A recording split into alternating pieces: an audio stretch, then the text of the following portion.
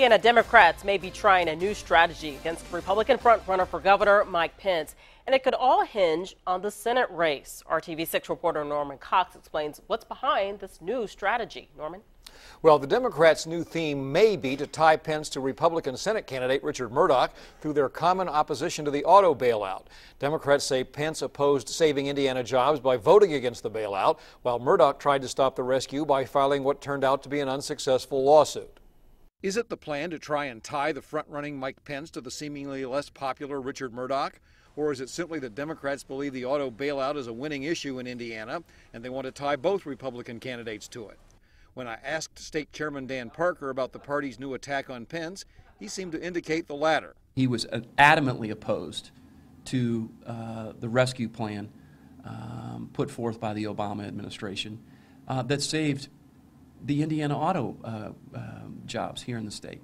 So it does relate, and I think it's quite hypocritical that Mike Pence is featuring a GM truck in his ads, that he wanted that truck to go away.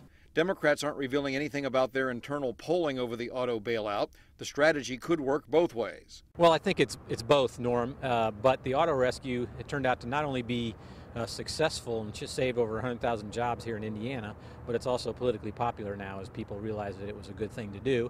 And Mike Pence voted against the loans to both GM and Chrysler. Of course, it could also be part of an even bigger umbrella strategy.